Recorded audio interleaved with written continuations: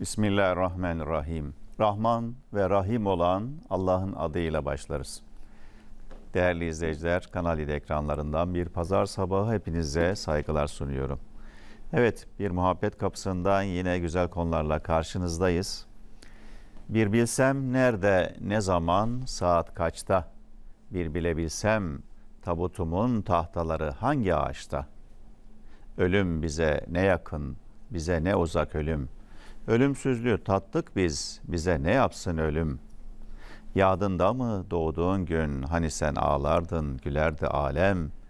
Öyle bir hayat sür ki mevtin sana olsun handan, aleme olsun matem. Evet, bugün değişmeyen bir gerçekten ve ölümden bahsedeceğiz. Ölüm anında nelerle karşılaşıyoruz? Ölen kişi öldüğünü biliyor mu? Ölüm nasıl gerçekleşiyor? Ölen kişi cenazesine katılanları görüyor mu? Kabre indirildiğinde neler yaşıyor? Münker nekir geldiğinde neler soruyorlar? Kabir azabı var mı? Azap varsa neler hissediyor? Bütün bunları Kur'an ve sünnet ışığında sizlere arz etmeye çalışacağım inşallah. Lokman suresinde Rabbimiz buyuruyor ki Estağfirullah ve ma tedri nefsum maza teksibu gada ve ma tedri nefsum bi eyyi ardın temut innallaha alimun habir. Sadakallahul azim. Hiçbir kişi, hiçbir nefis yarın ne kazanacağını bilemez. Hiçbir kimse nerede öleceğini bilemez. Allah-u Teala her şeyi hakkıyla bilen, her şeyden haberdar olandır. Biz bilmiyoruz ama Rabbimiz biliyor. Yazılmış. Bir hedefe doğru gidiyoruz. Nerede, ne zaman, saat kaçta hiçbir bilgimiz yok. Ama Allah hepsini görüyor. Biz belki üzülüyoruz. Biraz sonra sevineceğimiz bir olay var. Onu bilmiyoruz. Biz şimdi seviniyoruz, gülüyoruz, oynuyoruz, vur patlasın, çal oynasın diyoruz. Eğleniyoruz ama az sonra belki başımıza bir felaket gelecek. Onu da bilmiyoruz. Ama şunu biliyoruz ki ölüm, her canlı ölümü tadacaktır. Estağfirullah. Kullu nefsin zâikatul mevt. Sümme ileyna turcaun. Allah-u Teala diyor ki her canlı ölümü tadacaktır. Ölümü tatmak ne demek? Kullu nefsin zâika. Zevk var ya, zevk aldım demek. Tad aldım demektir. Ölümde de bir tat var. Nasıl bir tat bilmiyoruz. Ölen biliyor. Ölen de geri gelip söyleyemiyor ki. Peki ölüm nedir? Öldü diyoruz. Az önce konuşuyordu. Az önce elini ettiriyordu. Mustafa gelir misin buraya şimdi? Bak. Ölümü ben size ölümü göstereyim şimdi. Ölümü gösterelim. Bak şimdi biz Mustafa ile konuşuyoruz. Nasılsın? Mikrofon var mı? Mikrofon varsa neyse. Daha zaten biraz sonra öldü gibi hareket edeceğiz. Mikrofona da gerek yok. Bak elini kolunu hareket ettiriyor. Elini hareket ettirmiş de bak. Efendim sağa bak. Sola bak. Yukarı bak. Bak istediğini yapıyorsun. Ama öldüğün an işte bak gözlerini kapat. Ellerini sabit tut. Şimdi ben ne dersem diyeyim, ne yaparsam yapayım hareket edemiyor. Bitti. Az önce konuşuyorduk. Ama öldü, yatıyor. Yattığı yerden gözlerini kapatıyorsun. Ne söylersen duymuyor. Bir şey söylesen hareket edemiyor. Karşılık veremiyor. Yemiyor, içmiyor, zevk almıyor. Bitti hayat, bitti. Bunu görüyoruz. Her gün binlerce insan ölüyor. Tabut taşınıyor yanımızda. Cenaze arabaları geçiyor yanımızda. Ambulanslar geçiyor yanımızda. Morgda bir sürü insanlar var. Sedyede bir sürü insanlar ölüyor. Evinde yatağında ölenler var. Sabaha kalkmayanlar var. Hastanede yatıp ölenler var. Bunları görüyoruz. Ama bu ölüme neden hazırlanmıyoruz? Hazırlanmıyoruz. Olmayacak gibi geliyor bize. Çok uzak. Herkes ölecek de kıyamet kopacak da bize de sıra gelecek gibi bekliyoruz. Ama gidiyor. Sevdiklerimizden gidiyor, akrabalarımızdan gidiyor, yakınlarımızdan gidiyor. İşte bu değişmez gerçeği biraz daha yakından irdeleyelim bakalım. Hayatımızda fayda verecek veya bizi ne kadar kendimize getirecek? Ölümün yüzü soğuktur derler. Konuşulması da soğuk elbette. Hiç kimse ölümden bahsetmek istemez durup dururken. Ama şu anda cenazesi başında ağlayanlar var. Değil mi? Cenaze var. Birçok evde ağlıyorlar. Hiç uzağa gitme, Gazze'ye git. Gazze'de şu anda bombalanıyor. Çocuklar da ölüyor. Anneler onun üzerinde ağlıyor. Evladı ölen anneler var. Allah ölüm hakikatini idrak etmeyi nasip eylesin. Çünkü herkes sonunda karşılaşacak. Peki emekli olmak için sigortanı, maaşını, saat ücretini, tatilini vesaireyi hesap ediyorsun sevgili kardeşim. Gelecekte, şimdi değil, emekli olacaksın 5 sene 10 sene sonra. Ama her an gelebilecek ölüm için hangi ücreti hazırladın? Hangi amelin var? Ne yaptın? Ne yapman gerekiyor? Nasıl hazırlanmamız lazım? Bunları konuşalım inşallah. Allah bize uyanıklık nasip eylesin. Teşekkür ediyorum Mustafa. Evet, Sivas'tan bir hemşerimiz arıyor. Selamünaleyküm. Selam hocam. Mahub Hanım, Sivas.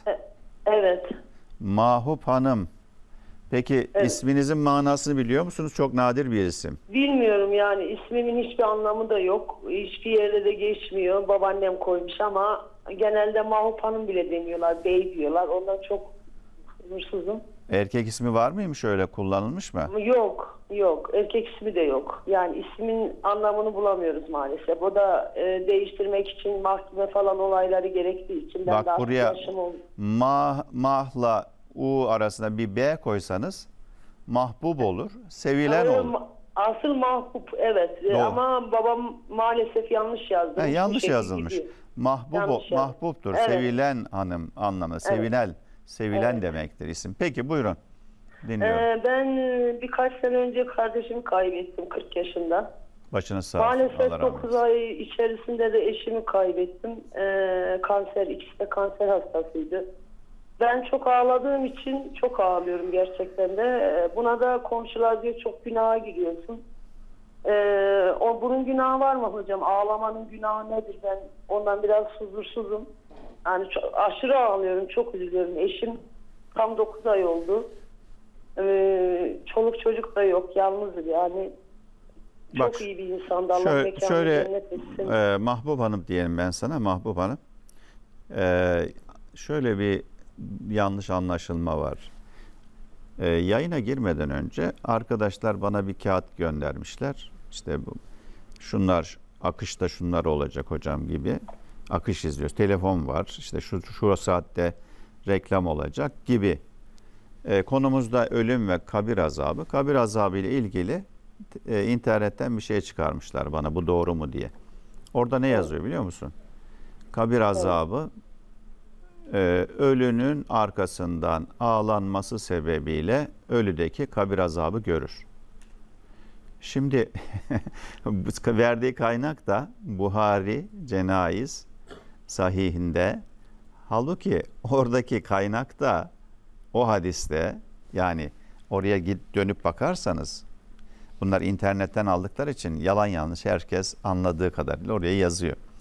Buhari'deki o hadiste deniyor ki Hazreti Ayşe'ye bir haber geldi. Ölünün arkasında ağlanması sebebiyle ölü azap görür diyen bir rivayet duyunca hiddetlendi. Dedi ki size ne oluyor ya, Kur'an okumuyor musunuz siz? Kur'an-ı Kerim'de ayeti kerime var. Hiç kimse başkasının günahını yüklenemez. وَلَا تَزِرُ وَازْرَةٌ وِزْرَ اُخْرَى Estağfirullah. Bu ayeti okudu. Hiç kimse kimsenin günahını yüklenemez. İsra suresinde bir yerde daha var Kur'an'da. Bu ayet delil getirdi. Yüzlerine böyle şamar gibi vurdu onların. Dedi ki bak, senin ağlaman sebebiyle ölü orada azap görmez. O senin günahın. İsyan edersen, ağlamak zaten günah değil. İsyan edersen senin günahın ölüyle bir alakası yok. Orada azap görmez. Kim uyduruyor bunu diye karşı çıktı. Buhari bunu yazıyor. Hazreti Ayşe'nin rivayetini yazıyor. İnternetten alan, o dini yarım bilen zavallılar, dini kötü göstermeye çalışanlar, güya kendileri hacı hoca gibi görünüyor, bir şey biliyor gibi internete koyuyorlar. Al sana yalan, temizle. Al temizle bu pisliği. Hazreti Ayşe'nin yaşıyla ilgili de şimdi bir pislik ortaya atılıyor. 9 yaşında evlenmiş gibi Buhari rivayeti var diye. Ya Buhari'de başka rivayetler de var. Onları niye almıyorsun? Onlarla birleştirdiğin zaman Hazreti Ayşe'nin yaşı 17-18 çıkıyor evlendiğinde en az. Şimdi sen bir tane hadisi yarım alıyorsun. Yarım alınca da Müslümanlığa zarar veriyorsun. Dedim bunu atın. Bu uydurma, yanlış anlamış. Sizin ağlamanız sebebiyle kabrindeki insanın hiçbir rahatsızlığı olmaz. Bir. İki, ağlamak zaten zarar değil. Ağlamak rahmettir. Neden? Ya Resulallah, oğlun İbrahim öldü, sen de ağlıyorsun. Ben size ağlamayın demedim ki yahu. Ağlanmaz mı? Ağlamak rahmettir buyurdu. Resulullah Efendimiz de ağladı. İbrahim oğlu 1,5 yaşında öldüğünde Medine'de Kuba mevkiinde süt anneye verilmişti. Maria annemizden olan İbrahim öldü. Resulullah Efendimiz ağladı. Kızları öldü. Rukiye, Ümmü Gülsüm, Zeynep, Kasım, Abdullah, bunların çocukların ölümü, Hazreti Hatice'nin ölümüne Resulullah Efendimiz ağladı. Yıllarca sayıkladı bunları. Bunlar günah değil ki ya anacığım. Onun için kim öyle söylüyorsa yanlış söylüyor. Ağlayacağız ama isyan etmek yok. Beni mi buldun? Bu mu gelecekti başıma? Allah'ım bana niye verdin? İsyan etmedim elhamdülillah. Bir de şunu soracağım. Benim kendi kazancım olduğu için kardeşime hayır yapmak mı? Yani mesela camiye vermek mi çok sevaptır? Cami yapılıyor. Hayrına vereceğim. Eşimin senesi geliyor. Yemek yedirmek daha mı sevaptır hocam? Bunu da bilgilendirirsen çok sevinirim ben. Ölünün ardından neler yapacağımızı biraz sonra açıklayacağım ama sana kısaca söyleyeyim. Bir canlıya gıda olmak, su olmak, bir canlıya elbise olmak hepsinden kıymetli. Önce insan. İnsana yapılan yardım. Fakire, yetime, kurabaya yaptığın, garibe yaptığın yardımı hiçbir şey tutamaz. Önce fakire yapacağın yardım. Onlara yardım edeceksin. O zaman bizi yanlış bilgilendiriyorlar. Onu yapacağına camiye ver. O ölmüş insanın hayır kapısı açık olur. Şöyle demek ki yanlış bilgi veriyorlar. Biz de yanlış yerlere maalesef. Yani camiye ver, ya cami yeni yapılıyor. Oraya yaparsan hep sevap kapısı açık oluyor, defter açık oluyor diye bizi yanlış bilgilendiriyorlar. Demek şu anlamda bir hadis-i şerif var, o doğru. Sadaka-i cariye, devamlı hayır gelen bir yerde bir hayır yaparsa bir insan, bir cami yaptırmış, okul yaptırmış, çeşme yaptırmış, oradan sürekli ona sevap gelir. Doğru, o imkanın varsa yap. Bir cami yaptır, bir köprü yaptır, bir çeşme yaptır, bir su kuyusu açtır. Onlar da sevap. Ama önce aç fakir var etrafında akrabalarından, onun adına yaptığın dalül hayri kefailihi, bir hayra vesile olmak o hayrı işlemek gibidir. Kim bir hayrı hasenata sebep olursa onun ve yapanların sevabı aynısı kendisine de gelir. Dolayısıyla ikisinde de kaybetmezsin. İmkanın varsa onu da yaparsın. Teşekkür ederim. Allah senden razı olsun. Sizlerden de Sivas'a selam olsun. Çok tedirgindim. Ağlıyorsun, ölünün eşiğin yerine su ediyorsun. Ondan rüyana girmiyor, kardeşinin yerini su ediyorsun. Buna çok üzülüyordum. Ben de çok insanım, yani ağlayan bir insanım. Onlar maalesef kulaktan duyma. İşte öyle din diye sizlere söyleyeyim. Çok teşekkür ederim. Allah sizden razı olsun hocam. Çok sağ olun. Sağ ol kardeşim. Evet, WhatsApp'larımız var. Merhaba. Ben kayınvalidemin teyzesinin kızı, boşanmak üzere ve kocası içki içiyor. Bir tane engelli kızı var ve bakamıyor. İnanılmaz zayıflamış ve yıpranmış. Bizden de şahitlik istiyor mahkemede. Bu günah mıdır? Bir insanın boşanmasına sebebiyet verdiğimiz için günah mı işliyoruz, sevap mı işliyoruz? Ama inanılmaz kötü bir halde. Yani iki derede kaldım hocam. Evet. Diğer WhatsApp. Hocam hayırlı sabahlar diliyorum. Ben 30 yaşındayım. Başı açık bir kardeşinizim. Namaz kılmayı çok istiyorum. Namaz kılmayı çok seviyorum. Ama namazıma devamlık sağlayamıyorum. Bir kılıyorum, bir bırakıyorum. Bir ay kılıyorum, bir hafta bırakıyorum. Sonra bunu vicdan azabına yaşıyorum. Konuşurken bile gözlerim doluyor. Namazın devamlılığını nasıl sağlayabilirim? Evet. Bir de telefonu alalım. Sonra alo. Alo. Selamünaleyküm. Aleykümselam hocam. İnci Hanım Gaziantep'ten. Buyurun efendim. Evet hocam, hayırlı sabahlar olsun. Sağ Ben olun. Gaziantep'ten arıyorum. Benim kızım Kahramanmaraş depreminde. Başınız sağ olsun. İnna Sağ olun. lillah Kızım, ve inna ileyhi damadım, raciun. torunum. Kaç yaşındaydı kızınız? 30 yaşındaydı hocam. Damadınız? Damadım da 30 yaşındaydı. Bebek de 2,5 aylıktı. Allah Allah. Üçü de mi vefat etti? Evet, bir deprem anında saniyeler içinde hemen ilk saniyede evleri çöktü hocam. Ben Gaziantep'te oturuyorum. Kızım Kahramanmaraş'ta oturuyordu. Hocam benim sorum... Allah rahmet eylesin. Sabırlar diliyorum. Evet. Başınız sağ olsun kardeşim. Sağ olun hocam. Allah razı olsun. Benim hocam sorum şehitlik mertebesi söyleniyor. Böyle göçük altında kalan falan böyle deniliyor. Evet. Bundan dolayı aydınlanmak istiyorum. Şehitlik mertebesi var mı? Ne derecede? Nasıl? Bundan aydınlanmak istiyorum hocam. Peki.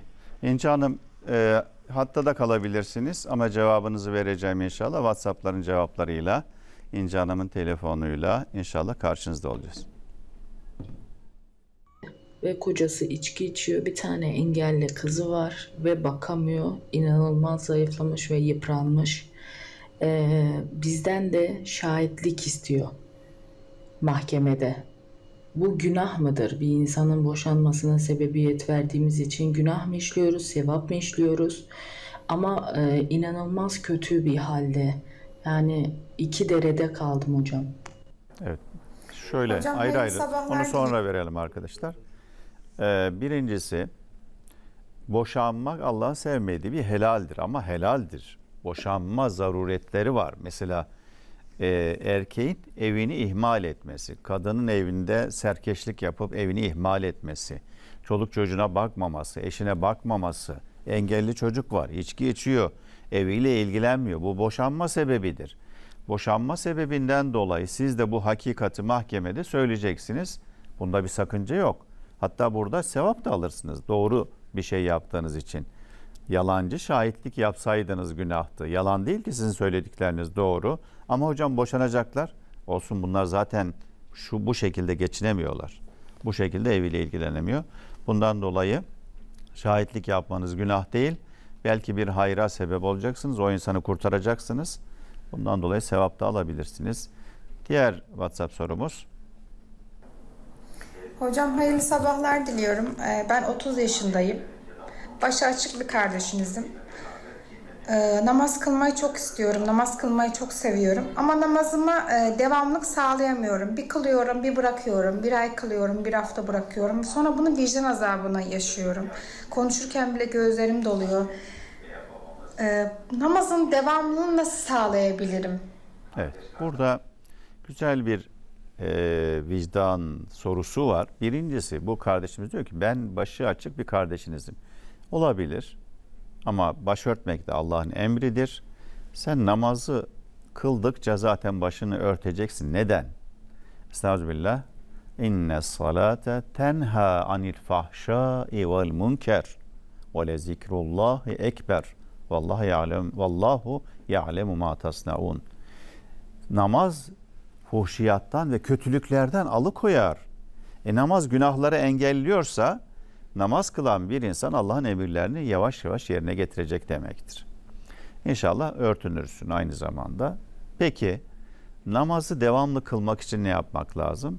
Namazı devamlı kılmak için sabahleyin biz kalkınca veya acıkınca nasıl kahvaltı yapma ihtiyacı hissediyorsak, namaz kılmadığımız zaman ruhumuz açlığını hissedecek. İşte o ruhun açlığını hissetmesi için iki yol var sevgili kardeşim. Bir, Allahu Teala'nın inancı, Allah'a iman, ahirete iman kalbimizde yerleşecek. Öyle yerleşecek ki her gün Allah'a şükretmek ve secde etmek için fırsat kollayacağız. Ve namazı bir vesile edeceğiz. 2, 40 gün namazı aksatmadan kıldığınız zaman mutlaka o sizde artık yerleşecektir.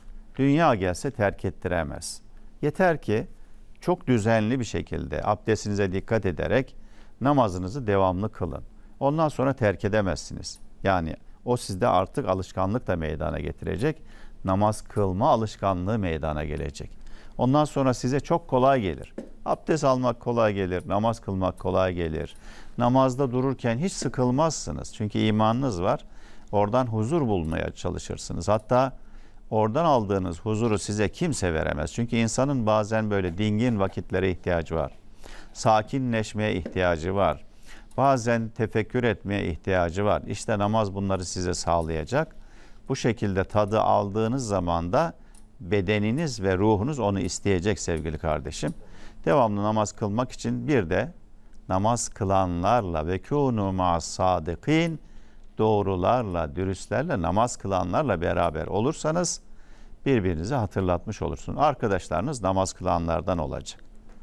Namaz kılan arkadaş size namazı terk ettirmez. Evet, telefonda bir kardeşimiz vardı. Hattaysa konuşalım. Buyurun, selamünaleyküm. Hakkınızı helal edin İnce Hanım. Biraz bekletmiş olduk. Acınız vardı. Evet hocam, sağ evet. olun. Şöyle Helal tekrar olsun. özetler sorunuzu sorarsanız buyurun hatırlayalım. Siz de hakkınızı helal edin hocam. Sağ Helal olun. olsun. Ben Gaziantep'ten arıyorum. İşte Kahramanmaraş depreminde kızım, damadım, torunum göçük altında kaldılar. Evleri ilk saniyelerde çöktü.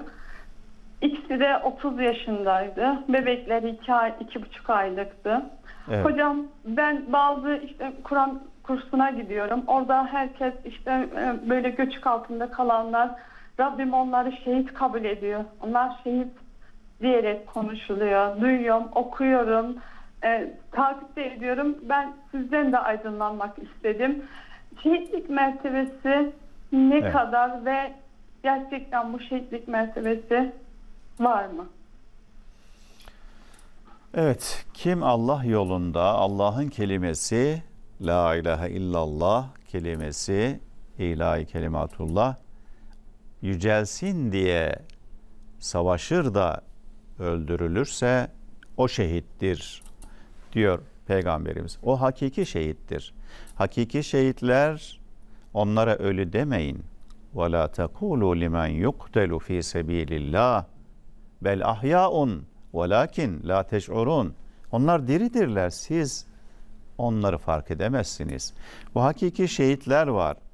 Hakiki şehit cennete doğrudan girer, nimetlenir ve kefenli kanlı gömleğidir onun. Bir de Resulullah Efendimiz şunlar da şehittir dedi. Şunlar da şehittir dedi. Kim bunlar ya Resulallah? Bir, denizde boğulanlar şehit saydı Resulullah Efendimiz. Denizde boğulanlar şehittir aniden. Su yutarak öldü. Ama şehit olmak için Müslüman olacak. Allah'a ve ahirete inanacak ve dürüst insan olacak. Efendim, bulaşıcı hastalıklar, amansız hastalıklar, çaresiz hastalıklarda ölenler şehittir dedi. Karın ağrısından hamileyken ya da karın ağrısından ölenler şehit dedi. Enkaz altında, göçük altında kalanlar şehit dedi Allah Resulü Aleyhisselatü Vesselam. Göçük altında kalanlara da şehit dedi. Dolayısıyla göçük altında kalmak ne demek? Depremde ölenler de Allah'a, ahiret gününe inanıyorsa, Allah'a gerçekten kul olma yolunda gayret sarf etmiş bir Müslüman kardeşimizse ona da biz hükmen şehit diyoruz. Hükmen şehitle hakiki şehit arasındaki fark sevap olarak aynı. Hakiki şehitler yaşarlar, öldükten sonra da yaşarlar. Cennet nimetleriyle taltif edilirler ve kendi kanlı elbiseleriyle defnedilir ama hükmen şehitler normal bizim gibi ölmüş kabul edilirler. Cenazeleri yıkanır, kefenlenir, namazı kılınır, toprağa defnedilir ve onlar da kıyameti beklerler, sonradan dirilirler. Diğer insanlar gibi ama şehit sevabı alırlar. Yani peygamberlerle, sıddıklarla, salihlerle şehitler aynı zamanda haşrolunur ve beraber cennete girerler. Bu ne kadar büyük bir nimettir. İnşallah ümit ederiz ki orada vefat eden kardeşlerimiz, Müslüman kardeşlerimiz şehit olarak gitmişlerdir. Bunu biz kafamızdan söylemiyoruz. Resul Efendimiz devamında da diyor ki ateşte yananlar, işte doğum sırasında karın ağrısından ölenler, efendim ciğer hastalıklarından ölenler, malı, canı ve ailesi uğrunda öldürülenler, nefsi müdafaa yaparken öldürülenler de şehit saymış Peygamberimiz. Şehit olmayı arzu edip yatağında ölenler de şehit sevabı alırlar buyurmuş. Allah sizin vefat eden yakınlarınıza, evladınıza, damadınıza, torununuza ve tüm ölen depremdeki kardeşlerimize şehit sevabı yazsın. Acınız bu anlamda hafiflesin. Bilin ki inşallah Allah katında onlar şehit olmuştur. Öyle inanın ve Peygamberimiz bu müjdeyi vermiş. Cenab-ı Hak sabırlar versin kardeşim. Cennette peygambere komşu eylesin. Teşekkür ederim İnce Hanım. Başka soru var mıydı? Hocam kızım da damadım da çok inançlı, çok dindar, kendilerini böyle çok yufka yürekli, merhametli insanlardı. Ben kızıma da damadım da çocuğum demiyorum. Çok merhametli ve çok kalpleri temiz insanlardı. Zaten 30 yaşlarındalardı. Evet. Nice Bebekleri de melekti zaten, sabır bir bebekti. Ya onlara şefaatçi olacak zaten inşallah. Anne babasını almadan zaten o cennete gitmez. Evet, İnşallah evet, size de şefaatçi olsun. Rabbim acınızı paylaştırsın. Bir daha göstermesin. Geride kalanlara sabırlar versin. Sağ olun hocam. Bir sağlık sorum afiyet. daha vardı, sorabilir miyim hocam? Tabii elbette, buyurun. Bir de hocam böyle ölen bir insan amel defteri kapanır. Sen şu an hayır ve hasenetlerini yapıyorsun ama kendine onun amel defteri kapandı. Böyle bir de söyleniyor. Bunun ne kadar doğruluğu var, ne kadar yanlışlığı var hocam? Evet. Peki onu da cevaplayacağım. Önce şu ölen kişinin arkasından yapılması gerekenleri bir sıralayalım. Ölen kişinin amel defteri kapanır, senin yaptıkların boşa gider diyenler varmış. Evet. Ayette de cevabı var. Hadislerde de cevabı var. Ama önce ne yapmamız lazım? Şunu bir hatırlayalım. Ölen kişinin arkasından bir, ölünün yıkanması ve kefenlenmesi gerekir. Cenaze namazının kılınması gerekir. Dua etmek gerekir. Ona hayırla yad etmek gerekir. Ailesine taziyede bulunmak gerekir. Bir Müslüman olarak vazifemiz. Cenaze evi acılı evdir. Yas evidir. Matem evidir. Oraya yemek götürmek, onları aç açıkta bırakmamak gerekir. Ölünün vasiyetini yerine getirmek gerekir. Borçlarını ödememiz gerekir ve mezarını yapmamız gerekir. Peki ne yapmamalıyız? Ölünün ardından yapılmaması gerekenler, isyan etmemeliyiz. O an ilk isyan ettin, sonra pişman oldun. Hayır, kaybettin imtihanı. İlk anda hemen ağzından şu kelime çıkacak. İnna lillah ve inna ileyhi raciun. Bir Müslümana bela, musibet dokunursa hemen bunu söylesin. İstirca yapsın diyor Peygamber Efendimiz. Ne demek? İnna lillah ve inna ileyhi raciun. Hepimiz Allah'tan geldik. Allah'a döneceğiz. Allah verdi, Allah aldı. El hukmu lillah. Hüküm Allah'ındır. Elimizden bir şey gelmez. Bunu söylemek imanın alametidir. Bunu söyleyeceğiz. İsyan etmeyeceğiz. Kötülükleri söylenmez ölünün. Üskuru mevtakum bil hayr. Ölünün hayırları söylenir. Evine taziyede bulunacak. Başını sağ olsun. Allah rahmet etsin. Acınızı paylaşıyoruz. Kardeşimizin makamı cennet olsun ya da evladınızın makamı cennet olsun. Bunlar söylenir. Taziye evinde yemek beklenmez. Taziye evinde yemek beklenmez. Gittik ya, bir şey vermediler. Ne verecekler ya? Acısı var insanın. Sen orada pide bekliyorsun, ekmek bekliyorsun, pilav bekliyorsun, helva bekliyorsun. Bu günah. Günah kardeşim, günah. Günah kazanıyorsun. Bir şey beklemeyeceksin orada. Götürürsen sen orada gelenler, uzaktan gelenlere de o senin getirdiklerinden ikram edilebilir. Efendim, taziyeyi ne zaman yapacağız? 3 gün içinde taziye yapacağız. Aylar geçmiş, yıllar geçmiş, arayabilme imkanın var, gidebilme imkanın var. Gitmiyorsun, aramıyorsun, sormuyorsun. 6 ay sonra diyorsun ki ya başın sağ olsun. Adama tazeliyorsun, acısını bir daha tazeliyorsun. 3 gün içinde taziye vereceksin. Mezarında israf yapmamak. Mezar yapmak vazifemiz. Ama mezarında israf yapmamak da vazifemiz. O öyle bir mermerler, öyle bir şatafat, o kadar tonlarca taşlar, efendim bin bir türlü reklamlar, şunlar bunlar güzel görün.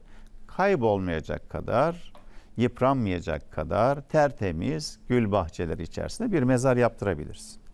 Gül bahçesi olacak. Onu da şimdi söyleyeceğim mezara. Şimdi gelelim. Ölen kimsenin amel defteri kapanıyor. Senin yaptığın boşa gidiyor, öyle mi? Olmaz. Allahu Teala kim bir hasene yaparsa onun ecri ona ve kendisinedir, yaptıranadır buyuruyor. Kim bir kötülüğe sebep olur, kötülük yaparsa ona sebep olana ve kendisine kötülük yazılır buyuruyor. Peygamber Efendimiz de buyuruyor ki insan öldüğü zaman amel defteri kapanır ama 3 şey sebebiyle kapanmaz. 3 şey sebebiyle kapanmaz. O nedir? Sadakatin cariyetin. Bir sadakayı cariye, akıp giden sadaka, kaybolmayan bir sadaka. İşte kurs yaptırmış, cami yaptırmış, çeşme yaptırmış, okul yaptırmış, hastane yaptırmış, efendim insanlara köprü yaptırmış, köyüne bilmem su getirmiş, hep akıp gidiyor. Böyle bir sadaka sebebiyle sürekli ona sevap yazılır. Cami yaptırmış. Şimdi biz nereden namaz kılıyoruz? Fatih Camii'nde namaz kılıyoruz. Fatih Camii'ni kim yaptırmış? Fatih Sultan Muhammed Han Gazi Hazretleri yaptırmış. Sevabı hep alıyor. Ben namaz kılıyorum, sevap alıyorum. Benim kıldığım namazın sevabı kadar Fatih Sultan Mehmet'e sevap gidiyor. Allah Allah. Kıyamete kadar böyle. Ne kârlı bir iş. Başka? İlmin yuntefa'u bih. Kitap yazmışım. İlim talebe yetiştirmişim. 1000 sene olmuş. Hala biz Buhari'yi okuyoruz. Nevevi'yi okuyoruz. Tirmizi'yi okuyoruz. İmam-ı Azam Ebu Hanife'nin İmam Muhammed'in kitaplarını okuyoruz. İmam-ı Şafii'nin kitaplarını okuyoruz. Hep anıyoruz onları. Gazali'nin kitaplarını okuyoruz. Elimizde kitabı var. Okudukça ben namazı daha düzgün kılıyorum. Kalbimi daha çok temizlemeye çalışıyorum. Sevabı o da alıyor. Aynı şekilde. Öldü, ölmedi, yaşıyor. Eseriyle yaşıyor. Yani eşek ölür, kalır semeri. İnsan ölür, kalır eseri. İnsanın eseri. Başka? Ve veledin salihin yed'u leh. Salih bir evlat, ne güzel bir çocuk bırakmış. O ona dua ediyor. Annemi, babamı bağışla. Ettehiyyatü okuyoruz. Salli barik okuyoruz. Sonra da Rabbena firli. Namazda okuyoruz. Rabbena firli ve li valideyye ve lil müminine yevme yekumul hisab. Allah'ım beni bağışla. Ana babamı da bağışla. Hani öldü. Ben dua ediyorum namazda. Öldüler. Namazda dua ediyorum.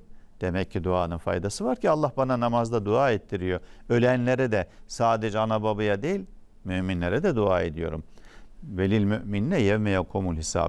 Hesap gününde beni, ana babamı ve tüm müminleri bağışla. Demek ki duanın da faydası oluyormuş. Bunlar bilinmeden sen yaptın, sana öyleye bir faydası yok diyen dini bilmiyor, İslam'ı bilmiyor sevgili kardeşim. Kur'an'ı da bilmiyor, sünneti de bilmiyor. Peki, teşekkür ediyorum. Size de sabırlar diliyorum. Evet, kabir hayatı, ölüyü 3 şey takip eder. Ölüyü 3 şey takip eder. 1. Mezara götürdünüz. Mezara götürdünüz. Ölüyü 3 şeyle gittik. Malıyla gittik, evladıyla gittik, ameliyle gittik. Malı ve evladı mezara alınmaz ve geriye yaptıkları ameli kalır ve ameliyle baş başa kalır. Ölü, Buhari'nin sahihinde rikakta geçtiği gibi ölü ameliyle baş başa kalır. Evet, herkes ölümü tadacaktır. Şimdi hocam, kabir azabı var mı? Kabire girince ne olur? Kabire girince ne olur? Allah Resulü aleyhissalatü vesselam buyuruyor ki, insanlar kabre girdiğinde kendi ailesi, mezarına gelenler, cenazesine gelenler mezarından döndüğü zaman, evine, iş yerine döneceği zaman onların gidişinin ayak seslerini de işitir diyor. Yani kabre koydular, kabre konulan ölü, kabrine gelenlerin ayak seslerini işittiği gibi cenazesini, tabutunu taşıyanların kabirden giderken de gidenlerin ayak sesini işitir diyor. Hocam kafadan mı söylüyorsun? Hayır, kafadan söylemiyorum. Bunların hepsi hadislerden kaynaklanıyor sevgili kardeşim. Hadisleri iyi okursanız bunları göreceksiniz inşallah. Kabre geldi mi efendim, insanlar kabre geldiğinde görürler, ölüler görür. Onları hisseder. Ne zamana kadar? Hatta şunu da söyleyelim. Bu nerede geliyor? Buhari Cenayiz 68'de geçiyor. Diyor ki, kul kabrine konulup yakınları da ondan ayrılınca ki o geri dönenlerin ayak seslerini işitir, kendisine 2 melek gelir. Şimdi bunun devamını anlatacağım ama şunu söyleyeyim. Bugünkü tıpta enteresan bir şey var. Biz mesela kalbi durdu, beyni öldü, ölü diyoruz değil mi? Beyin fonksiyonu, beyni çalışmıyor. Beyin fonksiyonu, vücut fonksiyonları öldü, bitti. Kalbi de durdu. Nabzını dinliyoruz. Kalbini dinliyoruz. Atmıyor. Hareket yok. Gözlerini açıyoruz. Böyle bakıyoruz gözüne. Hiç hareket yok. Gözden bir şey görmüyor. Beyin ölmüş, çalışmıyor. Organlar çalışmıyor. Ve buna biz öldü diyoruz. Hem beyin hem kalp öldüğünde öldü diyoruz. Hatta beyin ölüyor da kalbini neyle?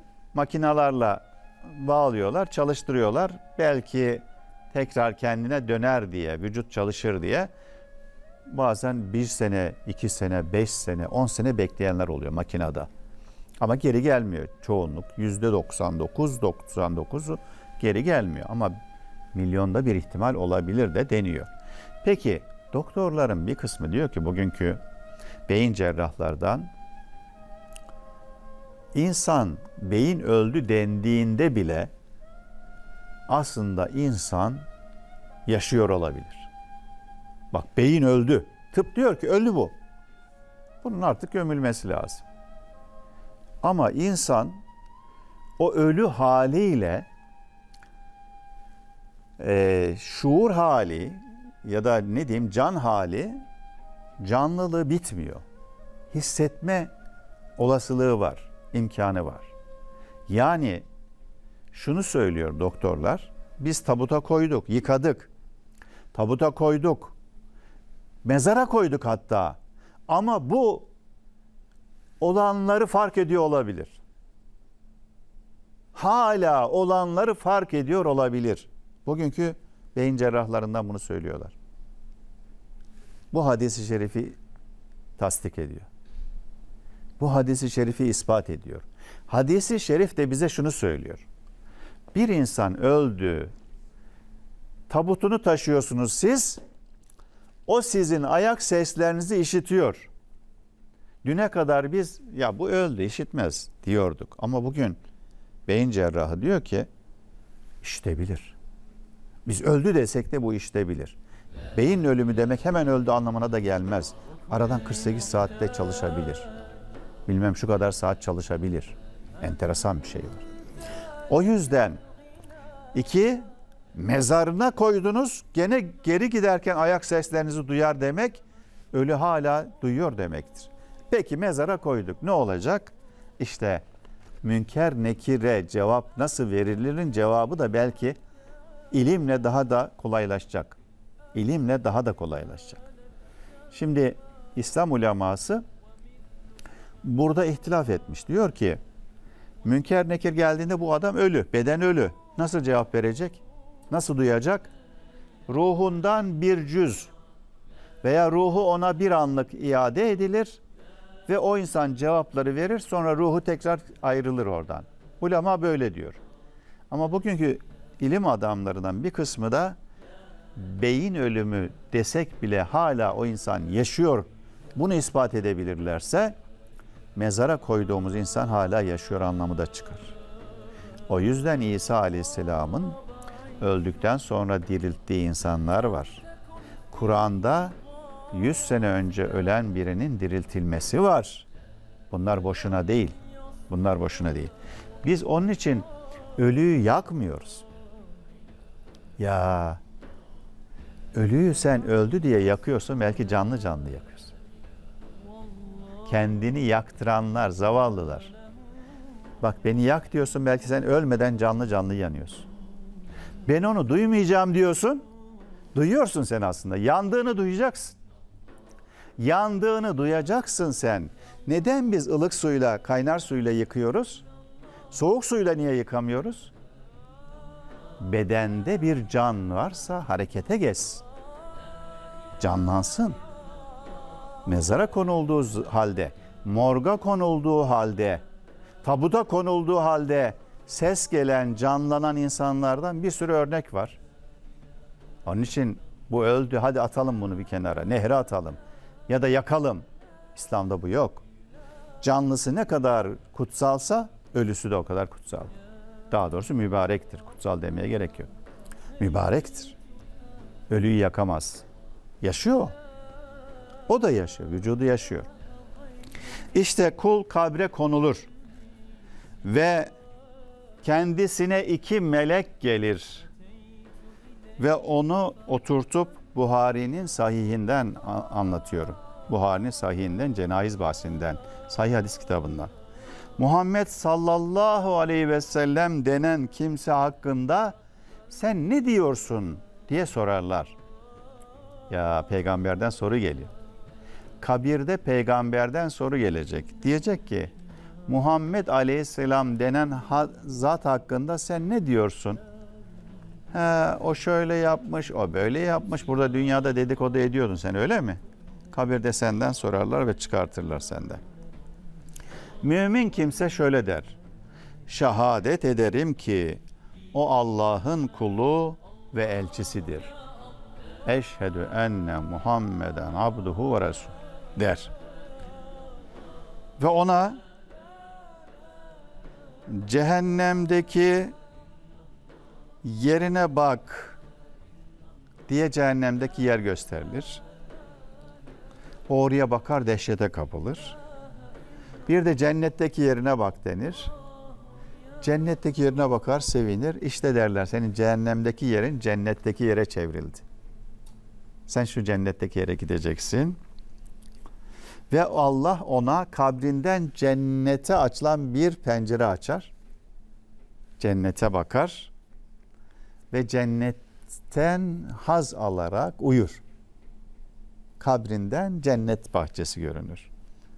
Ölen kafir ve münafıksa melekler soru sorduğu zaman Muhammed Aleyhisselam hakkında ne biliyorsun dediği zaman kafir ve münafık der ki ben de herkesin söylediğini söylüyordum. O peygamber değil, yalandır, uydurmadır, bunlar din hikayedir diyordum der kafir. Münafık da der ki ben de Müslümanlar ona peygamber diyordu, ben de öyle diyordum. Dolambaçlı bir cevap. Orada da münafıkça bir cevap verir. Ve kendisine denir ki anlamadın, iman etmedin ve ona itaat etmedin, öyle mi? Uyumadın. Sonra kulaklarının arasına demirden bir sopayla vurulur. Melekler cevabı veremeyen bu münafık ve kafirlerin kafalarına demirden bir sopayla kulaklarının arkasına vururlar.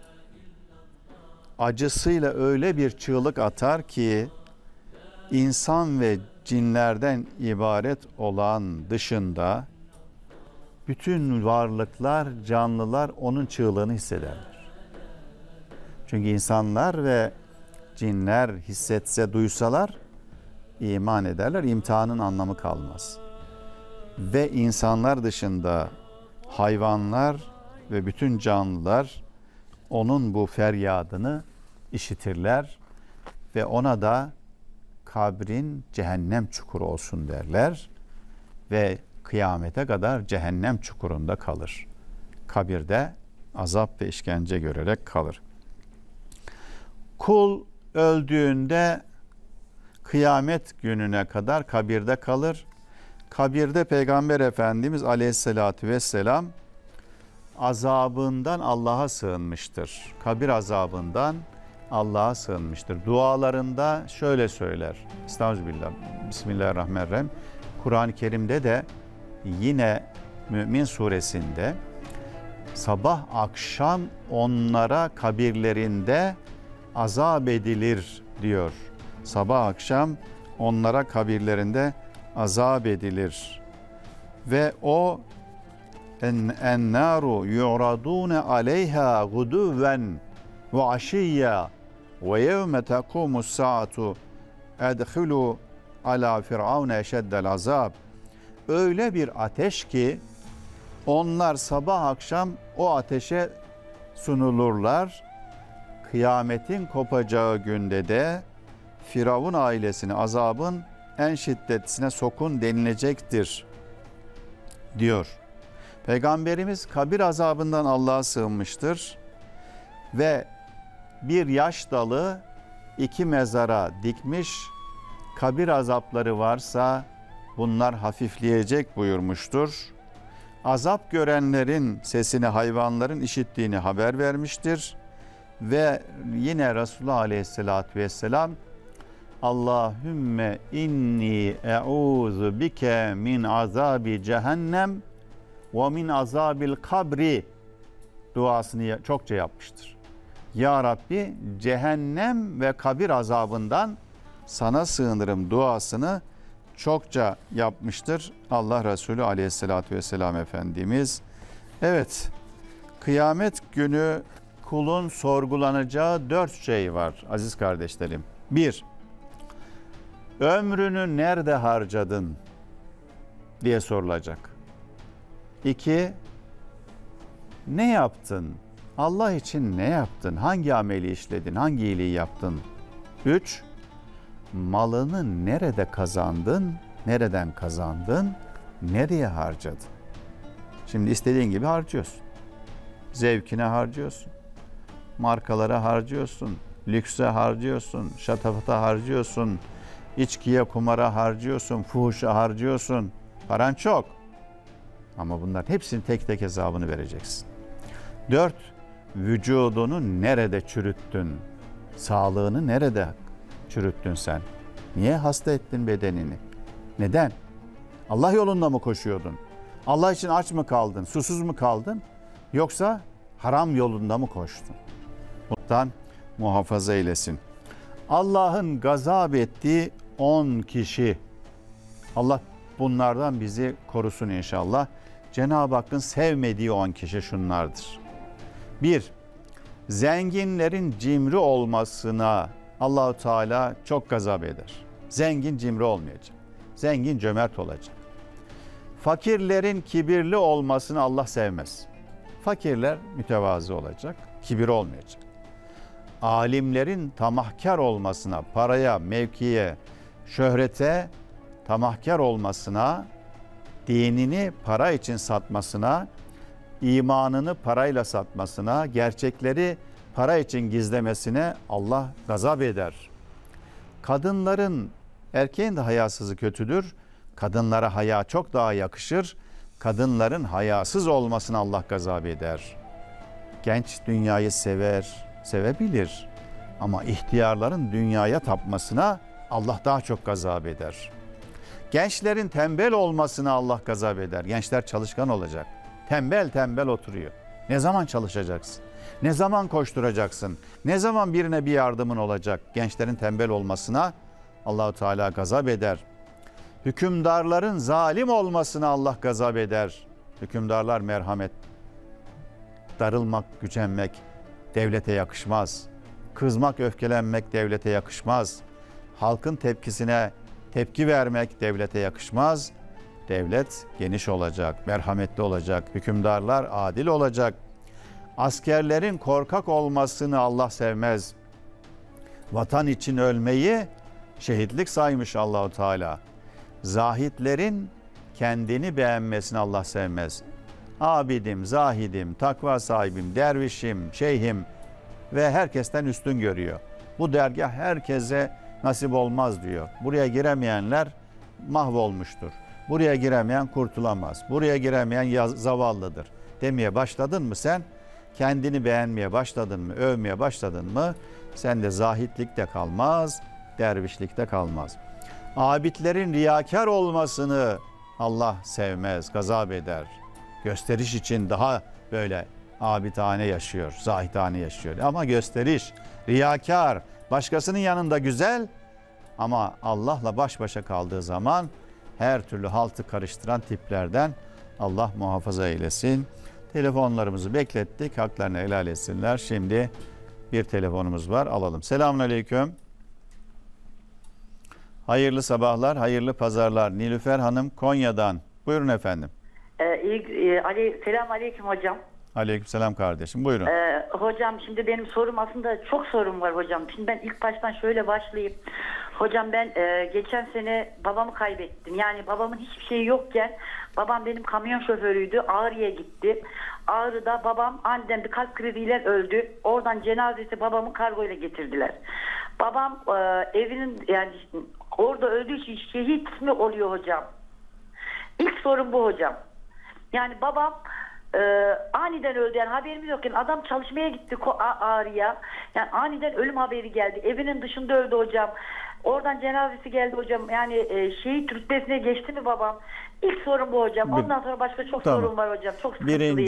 Birincisi yaptığı güzel bir şey, çoluk çocuğun rızkını temin etmek için gitmiş, vazife başında ölmüş, ama bunlara şehit demiyoruz. Neden?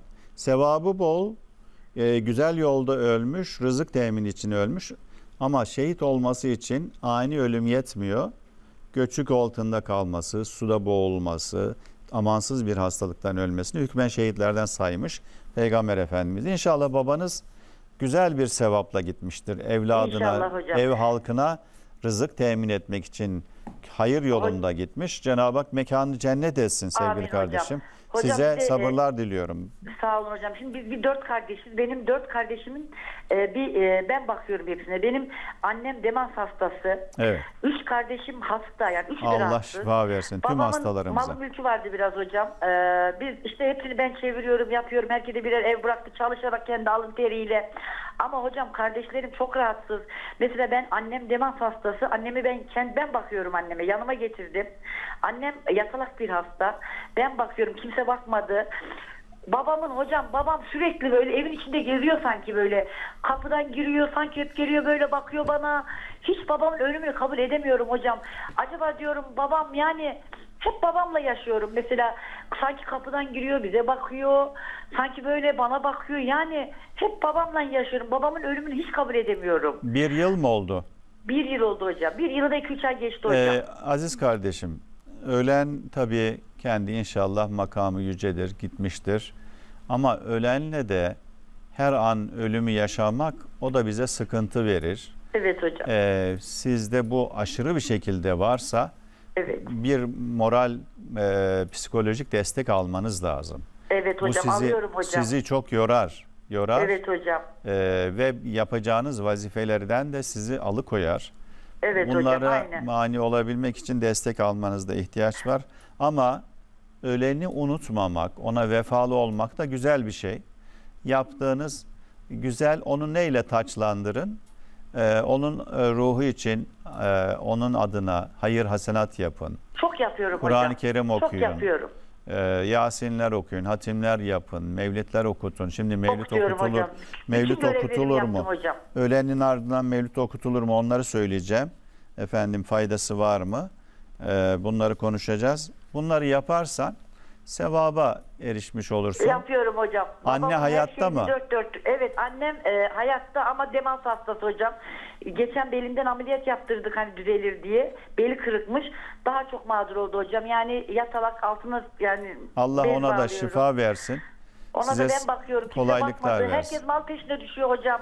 Hastalar hep. Malı biliyorlar. Malları paylaşsak hocam bir günde satıp yiyecekler. Ben o yüzden babamın malına... Çünkü babam hep alın teriyle kazandı bunları. Hocam 4 kardeşiz. 4 tane evimiz var. Tırımız var. Yani maddi durumumuz iyi hocam. Sıkıntımız yok. Ama hocam huzurumuz yok. Niye Yani huzurumuz yok. malı paylaşın? Niye bekletiyorsunuz? Hocam bunların hepsi madde bağımlısı. He. Bunlara mal verildiği zaman bunları satıp yiyeceğini biliyoruz. O yüzden diyorum ki herkes kendi evinde otursun. Hiçbir malı ortaya koymayalım. Herkes ölene kadar otursun. Çünkü mal verildiği zaman satacaklarını biliyorum. Hepsi hastalar hocam. Yani böyle normal değiller. Peki o zaman onlara tedbir koydurabilirsiniz. Zaten mahkemede bunu gerekli görür. Bu yüzden hocam. Rabbim kolaylaştırsın işlerinizi. Size dua ediyorum. Şu anda Çok bütün hastalarımıza da dua ediyorum. Benim anneciğim de hastanede. Şu anda efendim yatıyor hastanede. Ona da şifa duası yapıyoruz. Siz de dua edin. Annemin çok kıymetini biliyor hocam. Kendi eşim de anneme bakıyor. Eşim bakıyor mesela. Yani eşim bana çok destek. Oğlum var çok destek. Mesela annemi ben kaldıramıyorum. Eşim geliyor kaldırıyor. Tamam, Oğlum teşekkür geliyor ediyoruz. kaldırıyor. Teşekkür ediyoruz Nilüfer Hanım. Allah sabırlar versin, kolaylık versin kardeşim. Evet, kardeşlerimiz halkımızın arasında kabirle ilgili, ölümle ilgili sorular sormuşlar. Bakalım ne cevaplar almışlar.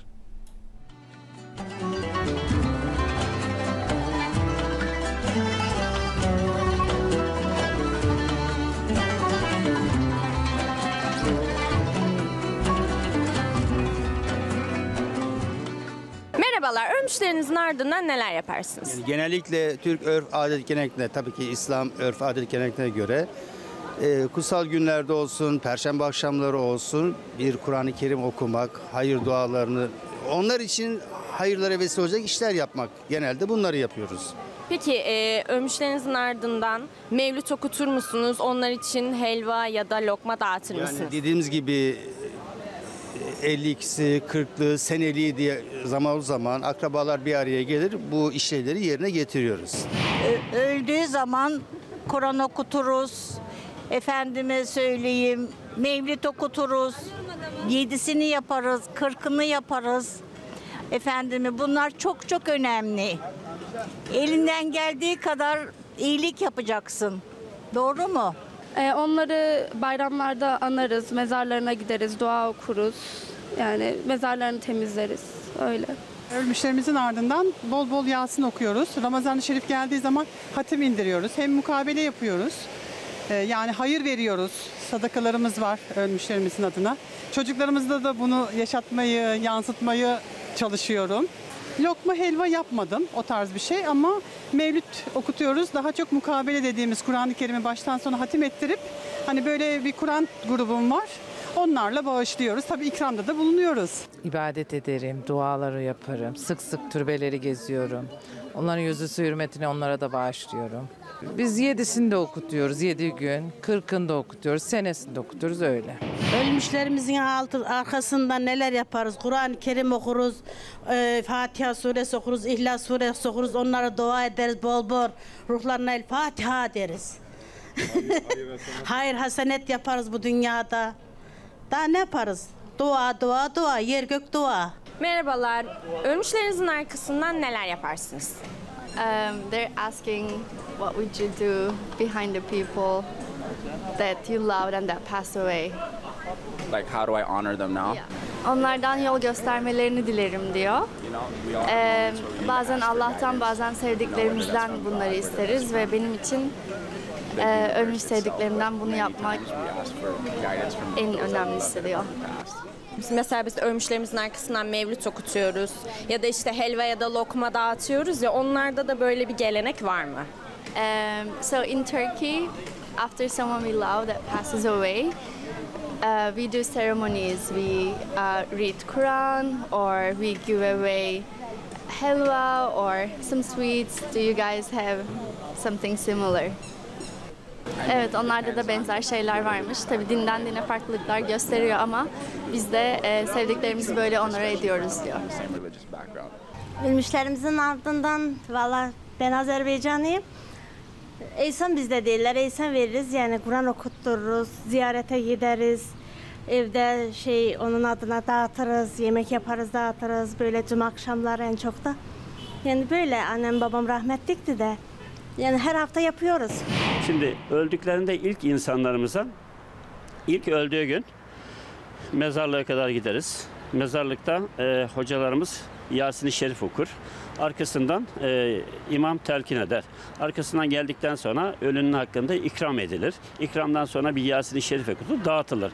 Daha sonra gelenek haline gelen, yani İslam dininde tam yerleşmemiş ama gelenek haline gelmiş 7'si okutulur, 52'si okutulur. Ve Türk İslam'da bir gelenek haline gelmiştir bu mevlid. Bu mevlid de İslam boyu, yani Türkiye coğrafyasında ve İslam coğrafyasında gelenek halinde her zaman sunulur.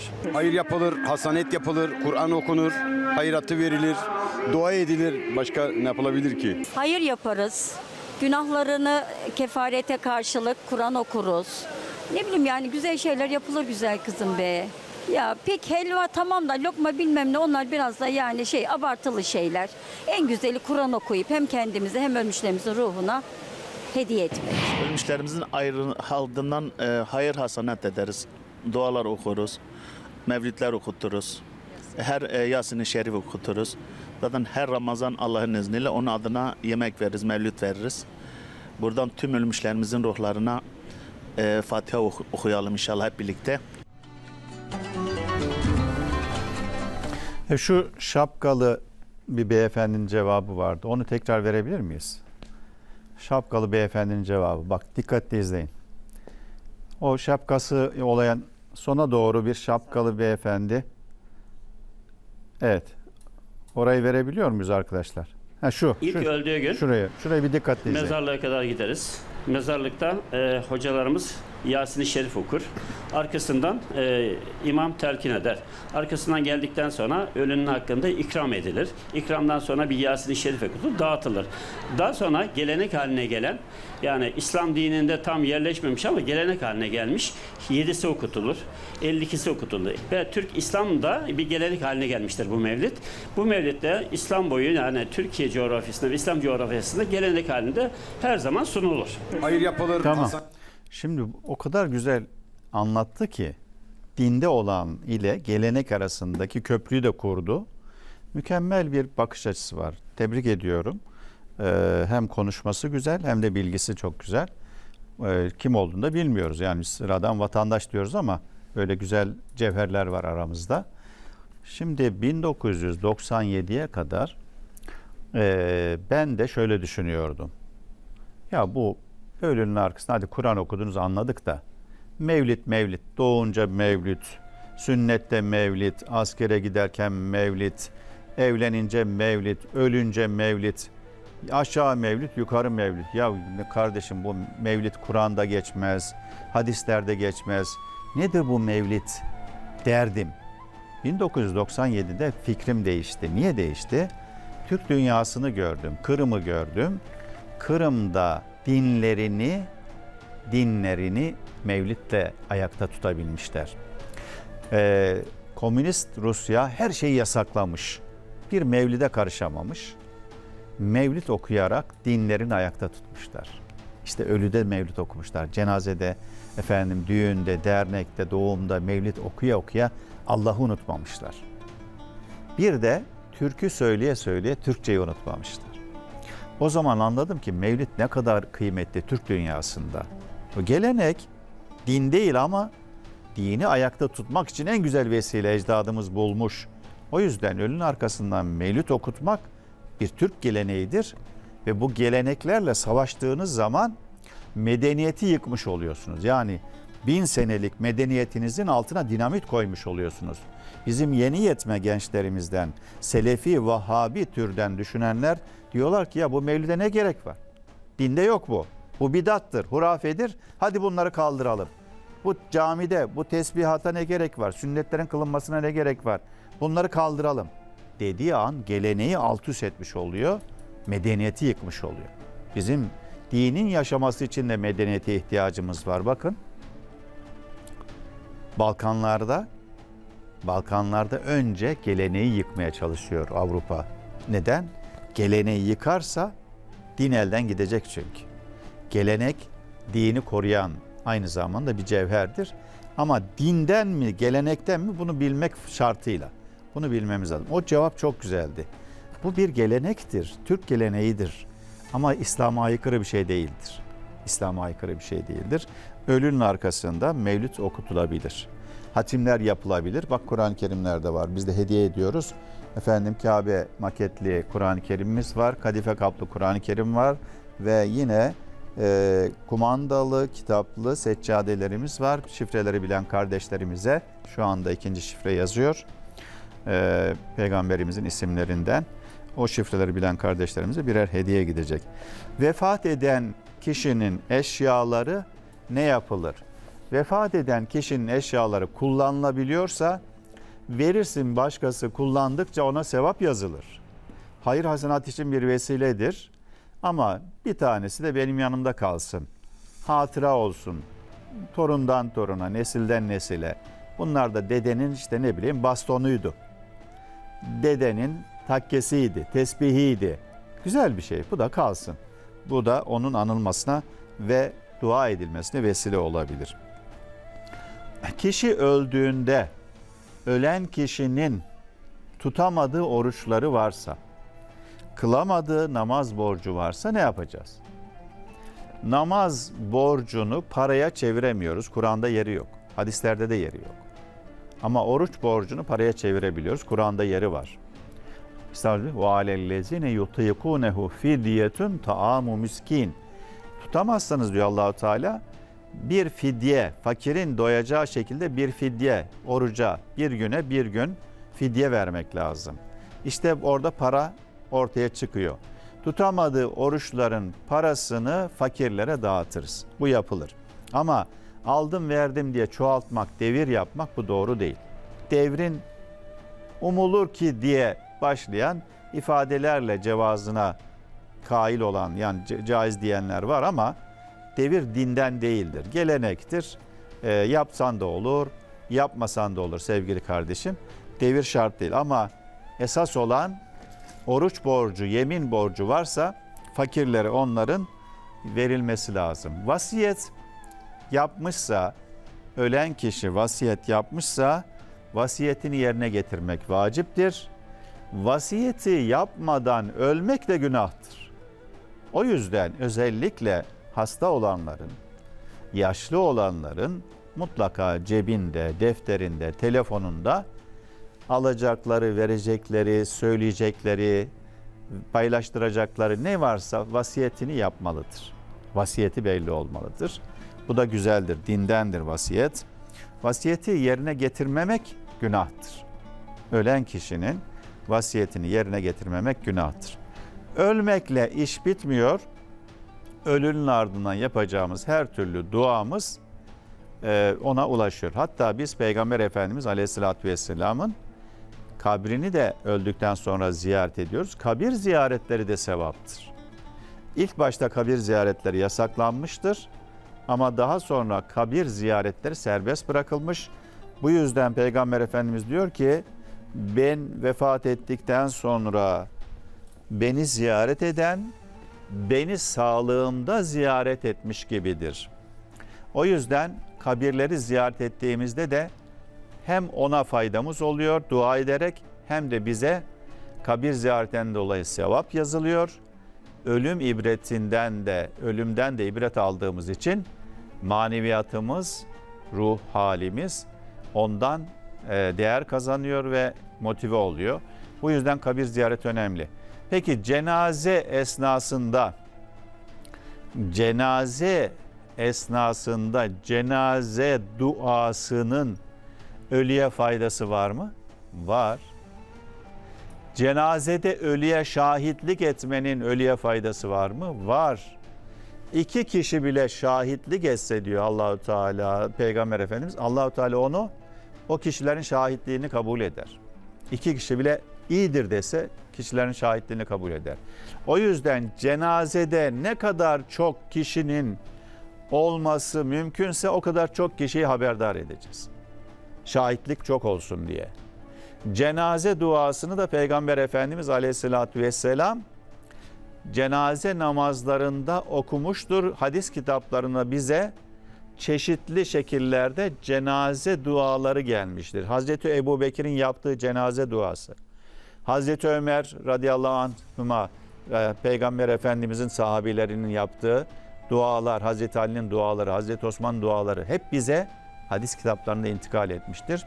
Şimdi gelin o dualarda cenazede nasıl dua ediliyor? Onun cenaze duasının Türkçesini de görelim, Arapçasını da görelim. Cenaze namazı da bir ibadettir, farz-ı kifayedir. Bir grup cenaze namazını kıldığı için diğerlerinden o farz düşer, vebal düşer. Ancak cenaze namazını kılanlar bir kıraat, yani Uhud Dağı kadar sevap alırlar. Cenazeyi kabre götürenler ise 2 kıraat, 2 Uhud Dağı kadar sevap alırlar diyor Resulullah Aleyhisselatü Vesselam Efendimiz.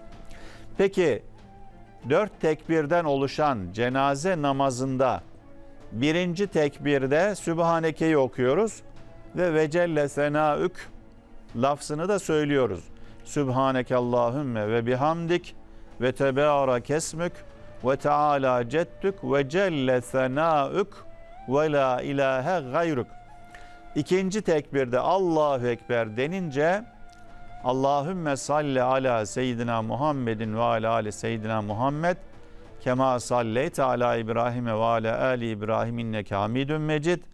Allahümme barik ala Muhammedin ve ala ali Muhammed kema barekte ala İbrahim'e ve ala ali İbrahim inneke hamidun mecid. İkinci tekbirde de bunu okuyoruz.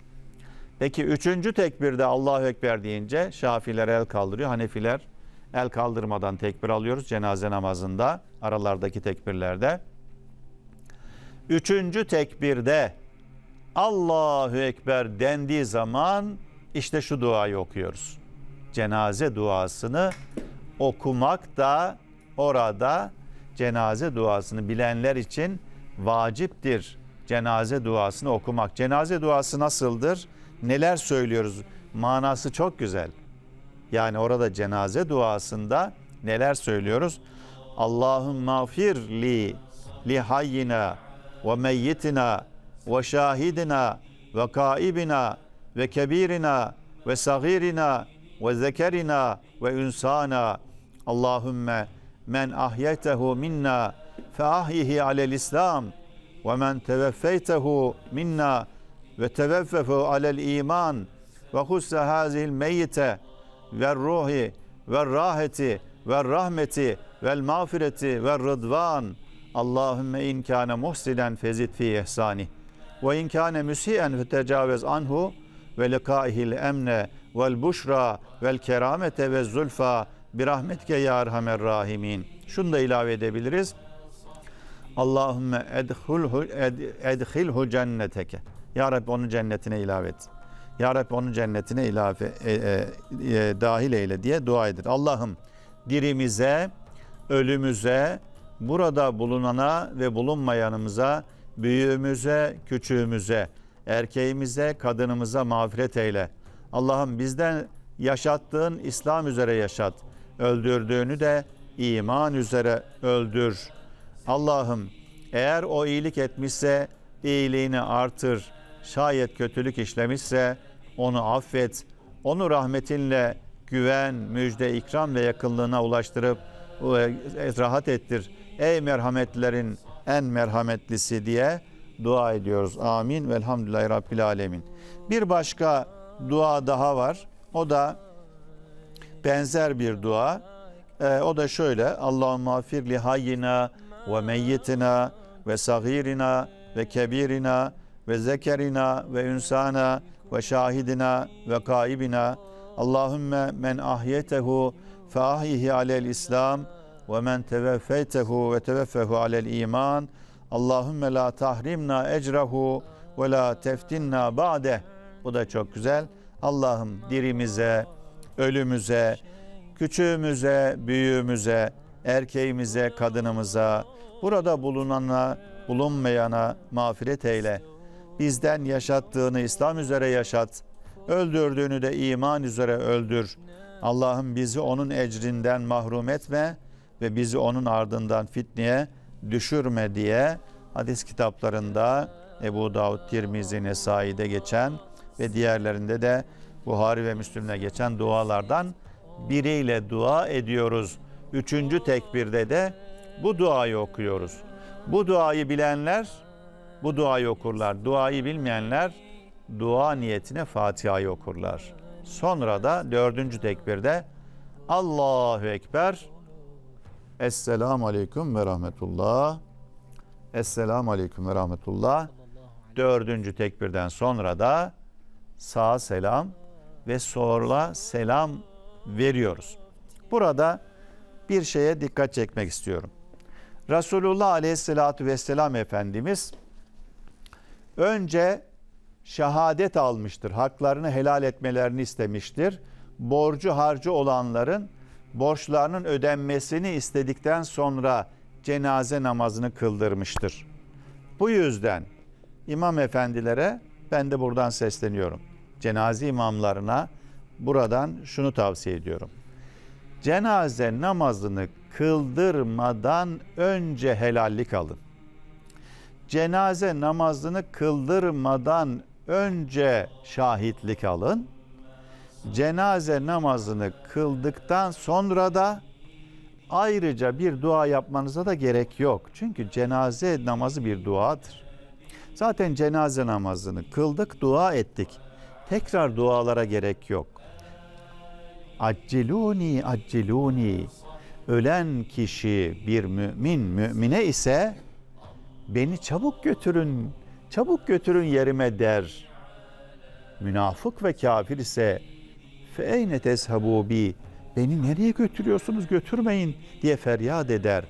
Mümin cenaze namazı kılındıktan sonra tabut omuzlanır. Çünkü şahitlik alınmıştır, helallik alınmıştır. Sonra da cenaze namazı kılınmıştır, duası yapılmıştır, bitti. Sonra tabutu alırsın sırtına, acele bir şekilde mezara götürülür, defnedilir, bekletilmez. Üzerinden nutuklar atılıyor, dualar yapılıyor falan. Konuşma mı yapacaksın? Cenazeden önce yap. Namazdan önce yap. Namazdan önce konuşmalarınızı yapın, şahitliklerinizi alın. Ne yapıyorsanız, ama namaz kıldıktan sonra omuzunuza tabutu aldıktan sonra hemen harekete geçin. Ve yüksek sesle konuşmayın. Cenazenin yanında bağırarak, çağırarak konuşmaya gerek yok. Tabutu götürürken de efendim, Gufraneke ya Rahman, Gufraneke ya Rahman, Allahu mağfirhu ya da Allahu mağfirha. Bunlar okunarak içinden kendi duyacağın şekilde tabutu böyle taşı. Gufraneke ya Rahman. Senin bağışlamana tevdi ettik ya Rabbi. Senin affına getirdik. Senin merhametine getirdik. Bağışla ya Rabbi, acı ya Rabbi diye bu duayla kabre kadar götürülür ve ondan sonra yine besmelelerle Kur'an-ı Kerimler okunurken Allah'ın adıyla efendim Peygamber Efendimizin dini, İslam üzere, İslam dini üzerine, İbrahim Aleyhisselam'ın milleti üzerine, Peygamberimizin ümmeti üzerine diyerek bu şekilde kabre konulur. Kabirde üzeri toprakla örtülür ve kabri bir karış yüksekliğinde toprak yükseltilir. Bu da müstehaptır. Toprağı düz yapmayız. Müslümanlar toprağı düz yapmaz. Mezar yerden bir karış yüksekte olacak. Bir karış, böyle türbe denilen şey odur. Türbe ne demek? Toprak demektir. Mezara toprak atıldığı için o türbe şeklinde olacak. Şöyle ortası daha yüksek, geriye doğru böyle yarım daire şeklinde yapılır mezarlar. Düz yapılmaz. Türbe ona denir. Veya mermer yapılmışsa zaten mermerin yüksekliği bir karıştır. O bir karışlık yükseklik yeter. Daha fazla böyle uzun, yüksek türbeler yapmaya da gerek yok. Ona vereceğim parayı fakire fukaraya, hayra hasenata onun için harcarsan daha güzel olur diyorum. Rabbim tüm ölmüşlerimizin ruhlarını şad eylesin. Ölüme hazırlanmayı bizlere nasip eylesin. Ölüm bir gerçek, başta söylediğimiz gibi ve gelecek. Muhkem kaleler içerisinde de olsanız ölüm sizi gelecek, yakalayacak. fî burucin müşeyyede. Nerede olursanız olun, eynemâ kuntum yudrikkul mevte velev kâne fî burucin müşeyyede. Allah-u Teala nasıl bir tabir kullanıyor? Nerede olursanız olun, ölüm sizi yakalayacak, isterseniz böyle muhkem her tarafı sarılmış bir kalenin içerisine saklansanız da ölüm sizi yakalayacak kardeşim. Allah-u Teala ölüme hazır olanlardan eylesin. Öldükten sonra geride güzel eser bırakmayı nasip eylesin. Bizler için de hayır duada bulunacak bir nesli ardımızda bırakmayı nasip eylesin. Ölünün arkasından evladı hayır dua edebiliyorsa, ki Kur'an okunur mu? Yasin okunur mu? Okunur. O da bir duadır. Fatiha okunur mu? Duadır, okunur. İhlas okunur mu? Okunur, duadır. Kur'an-ı Kerim'in bazı ayetleri dua yerine geçer. Bunlar da kabirlerde, cenazede okunur sevgili kardeşim. Ölünün arkasından hiçbir şey yapılmaz, okunmaz diyenler delilleri yok. Ama biz okunur diyenlerin elimizde delilimiz var. Zayıf olsun. Bir hadis-i şerif kırıntısı bile olsa gelmiş bize. Ne diyor? Ekra'u Yasin ala mevtakum. Ölülerinize Yasin okuyun. Bu sekerat halinde ölmek üzere mi okunur?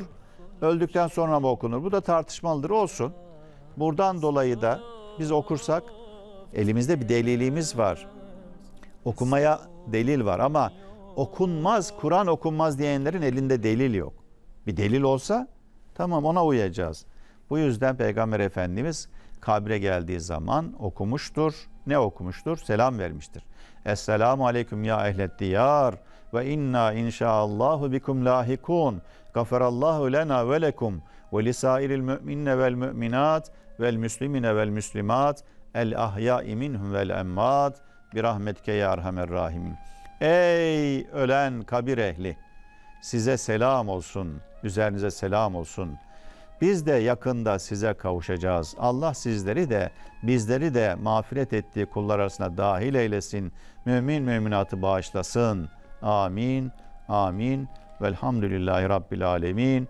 Allahümme eşfi merdana varham mevtana vestecib duaena. Ya Rabbi hastalara şifa ihsan eyle. Dertlere derman ihsan eyle. Tüm ölmüşlerimizin, şehitlerimizin ruhunu şad eyle. Gazze'de ölen, şehit olan kardeşlerimizin mekanını cennet eyle. Allah'ım İslam alemine güç kuvvet ihsan eyle. Zalimlere, kafirlere fırsat verme. Onların hile ve tuzaklarını kendi başlarına makus eyle. Müslümanları aziz, kafirleri zelil eyle. Duamızı kabul eyle Allah'ım. Es-salatu vesselamu aleyke ya Resulallah. Es-salatu vesselamu aleyke ya Habiballah. Es-salatu vesselamu aleyke ya seyyidel evveline vel ahirin. Velhamdülillahi Rabbil alemin. Lillahi Teala'l-Fatiha. Daha fazla video izlemek için kanalımıza abone olabilir, ilk izleyen olmak isterseniz bildirimleri açabilirsiniz.